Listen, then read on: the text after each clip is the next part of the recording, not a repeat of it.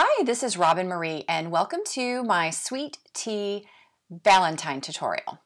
I'm going to show you some papers here. These were all printed on deli paper. When I use my jelly plate, I like to print on deli paper, but you can use any kind of paper that you have in your stash. It can be regular paper, any kind of collage paper. You can use it.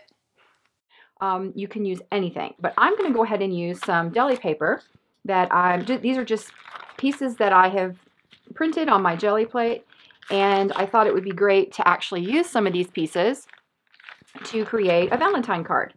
So I'm going to actually I might even take pieces of them, but right now we're just going to grab one and we'll start. And again, you can use any paper that you have. It doesn't have to be jelly printed paper. But I like the variety that this will offer, so I'm going to use this. And I've taken a piece of cardstock. It's 8.5 by 11, and I've cut it in half.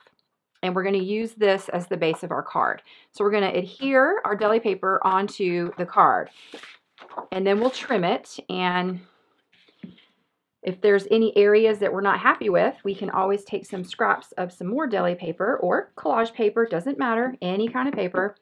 And we can add it to the overall card. So I'm just using a Yoo-hoo glue stick and I'm smoothing this out.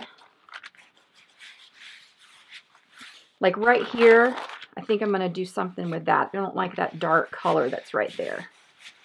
So I'm probably going to cover that up.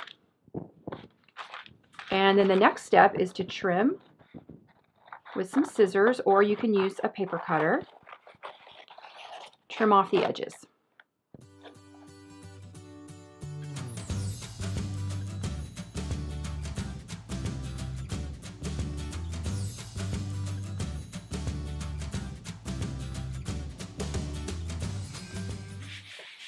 Okay, as I mentioned, I'm not really crazy about that part right there. And I might want to brighten that one up, that pink up a little bit too. So I'm just going to look at some of my other pieces. Maybe this. And again, it can be any kind of paper. Just want to fill that little spot in and make it a little brighter.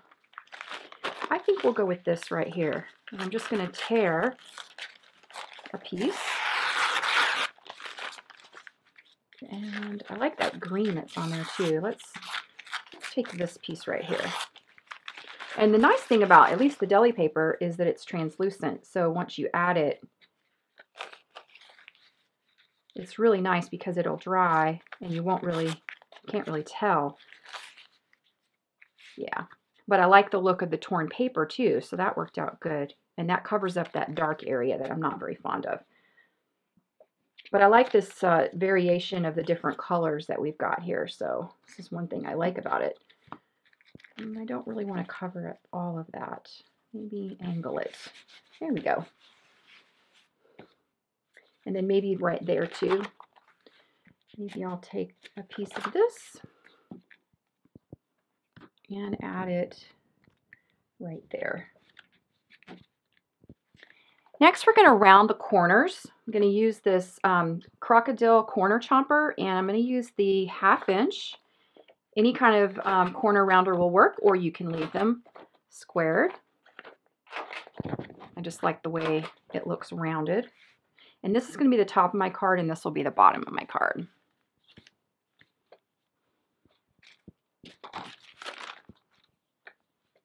Now, in addition to working on the deli paper, every time I'm working with my papers, I'm also printing tags. And I just keep a stash of tags so that when I'm ready to do a project, I have some tags to work with.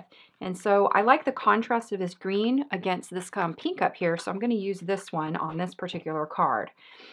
Okay, so I'm going to set this aside and get some of the other elements ready. One of them is I'm going to stamp this heart stamp. This is available at Paper Bag Studios. It's a stamp that was made by Kristen Peterson, and it's part of a collection called Dream Thicket, and it's a rubber sheet that has a bunch of different stamps on it. So I've inked this with black dye ink. India ink is my favorite, and I'm just going to press down on some text paper. This is actually some shorthand paper, and then I'm going to cut it out. I've already done that just to save a little time. So here's my heart. And so let's prepare that while we are waiting for the next step, because I want to make sure this heart dries before we continue on. So what I'm going to do is I've got a little bit of white fluid acrylic, and I'm going to take a paintbrush, and then we're going to paint into the center of this. And what I'm doing here is I'm just adding in some white paint to tone down the text paper. I'm not wanting to completely cover it. I just want to tone it down a little bit. And then I'm going to take the same brush, it's really small, tipped, and I'm going to do some little dots around the edge on the black part of the heart.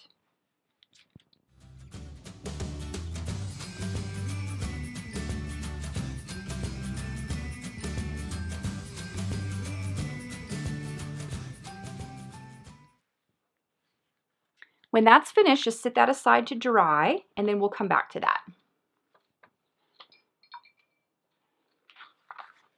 All right, let's come back to our card. And I'm going to do just a little bit of stamping on this. I'm going to use this round. It's a circle stamp from Journal Impressions. It's also available at Paperback Studios. It's a rubber sheet full of a bunch of different circles. And I'm going to use the black ink again and stamp some circles on this. And maybe just a little bit down there. That's good.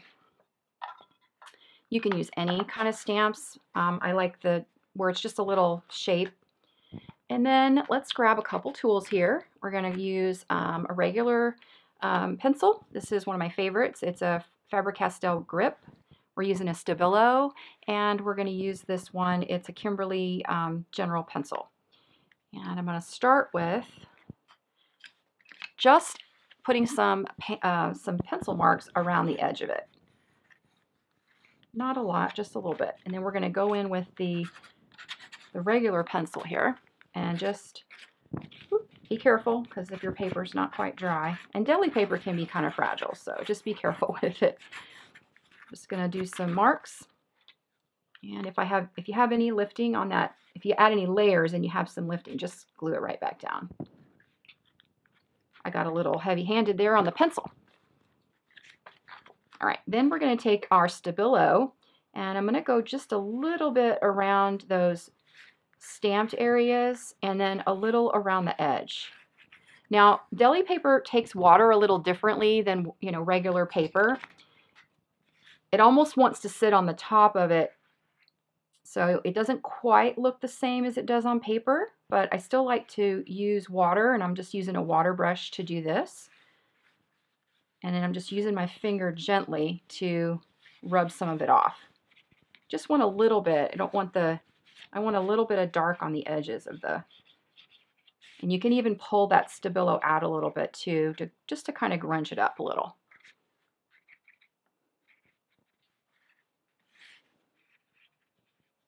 Okay, and then we'll want this to dry. So I'm going to set this aside.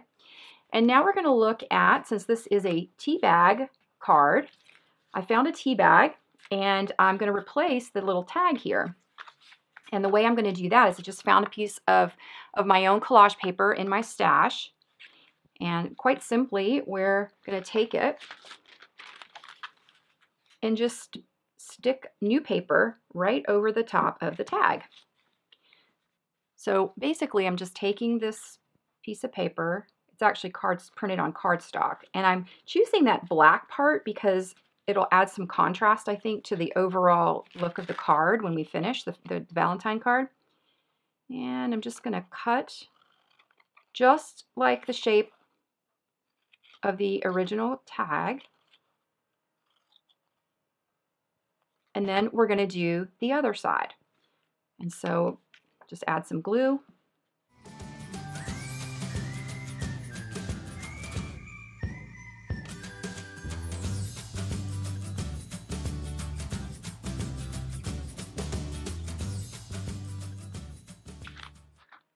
so now we've customized the tea bag tag, and I think that's really pretty, and I think that will look really nice because it'll complement the black. It'll make that, see how much more that contrasts? I think that looks really good. All right, I'm going to set the tea bag aside, and we're going to come back to the tag. And what I want to do is I want to create I want to take part of this tag and put it at the top. So I'm going to tear it, and not far down, maybe, that looks good right about there. And we're going to stitch it with a sewing machine, or you can freehand stitch it, or you can simply glue it. You could tape it, or you could staple it. And I like how this contrasts with the pink that's here. And then we're still going to use this part of the tag, but I want to cut off this torn edge. I could leave it like that, or we could, let's leave it like that. All right, we're going to take the punch again, I mean the corner rounder, and we're going to round the corner 1/2 inch again. And this will end up going down here once we kind of get this where we want it. All right, it's coming along nicely. Okay, so the next step is to stitch this tag top right onto the edge of the top of the tag.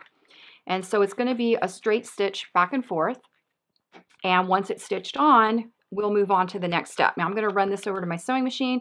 I'm not using a special needle. I'm using black thread, and I'm just going to use a straight stitch and go back and forth to sew it.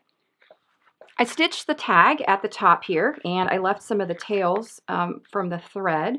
And this is good because then we'll have some contrast with the thread as well as with the heart that we cut out that we're going to use, the Valentine heart. And then also we have a little bit with the tea tag. Okay, so what we're going to do is I have these little clear pockets, and they're labeling pockets. They're self-adhesive. I got them on Amazon. The pack contains 25, and they are, doesn't say what size they are. They're like a 3 by maybe 3 1/4, something like that. But anyway, I love these, and this is great because it'll give us a little pocket in which to put our tea bag. So the idea here is that this is going to go in here. I haven't stuck it on there yet, but we're going to put it roughly there. And what's really kind of cool is that you have this dividing area between the tags. So you knew that there was a tag there. The way the tag was set, you can tell it's been torn. And I'm glad I left the tear on the tag instead of trimming it off. So I think that looks good.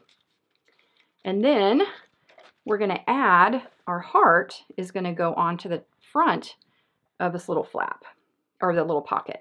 Now I'm going to go in here, I think this is dry now, and I'm just going to do a little scribbling inside that. All right, so I'm going to take this out, and we're going to go ahead and glue, with a glue stick, glue the heart onto the front of the clear pocket. And I'm going to kind of angle it just a little bit, and then we'll put that on there. I like the way that looks. Okay. All right. Now I think I want to do, let's do a couple things. I think we need a little bit more of the dark color along this edge.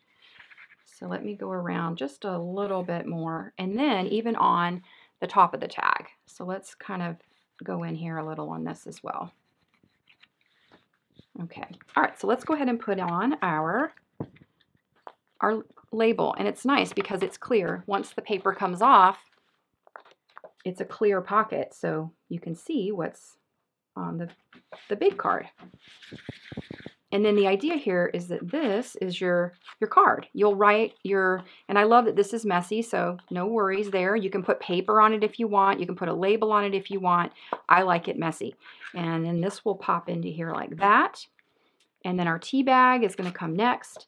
But there's a couple other things I want to do before we finish it off. So I'm going to grab some masking tape and a little bit of washi tape, just to add a little bit more contrast to this. I'm just going to sit the tea bag right there.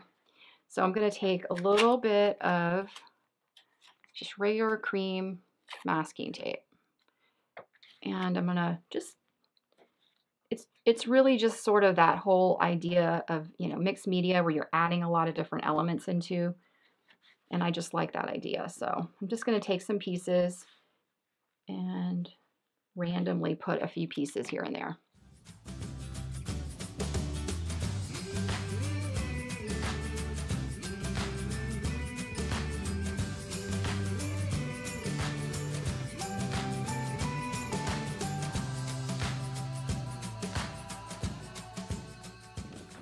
All right, we're almost there. All right, we'll put the tea bag in last. Next, we want to figure out what sari ribbon or any kind of ribbon you want to put in this.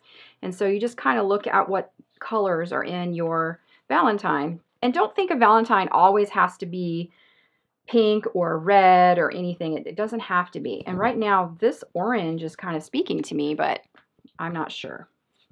But the teal looks good too. So if I put the orange with it, that's nice because you've got all this here. I'm not sure if I want teal. Nope, that's too much. Let's try, I think the pink is out. Let's try these two right here and see which one. I think the orange. All right, so we're gonna do the orange and start from the back of the tag's top and pull those through, that loop there. And pull it through. And be really gentle like I was not, and I tore the sari ribbon. Okay, let's take it out. Yes, be really gentle when you're using sari because it's fragile and it can tear. All right, so let's try that again. Let's be very gentle this time.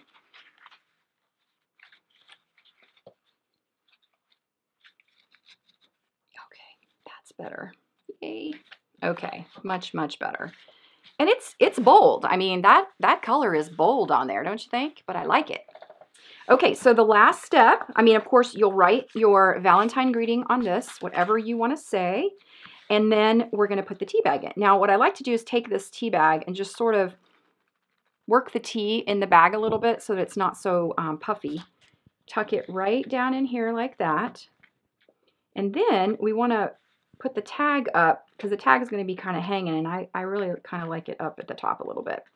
So you can use anything. It can be a little tiny piece of double-sided tape. These are just glue dots, and I'm just going to put a tiny glue dot on the back of this, and it won't mess this up. I'm just going to attach it like right there so that it's right up at the top. Now you can see how the contrast between the stitching, the black, a little bit of the tape, and then the heart really, and then of course our little stamping areas in the background really kind of helps that out quite a bit. But my mind is saying maybe a little more.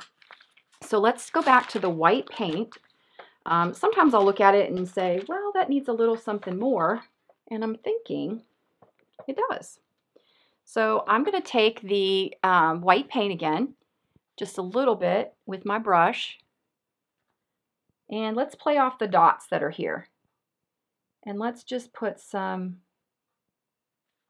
little dots kind of around this. Almost like a little trail.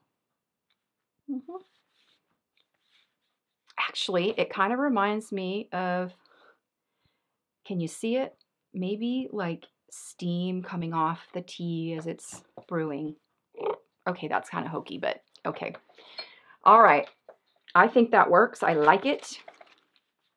And it's really easy to make. So get out those papers that you've painted or your collage papers and make yourself, make some homemade Valentines. I challenge you, make some Valentines. You can send them to your friends and just tell them how much you love and appreciate them.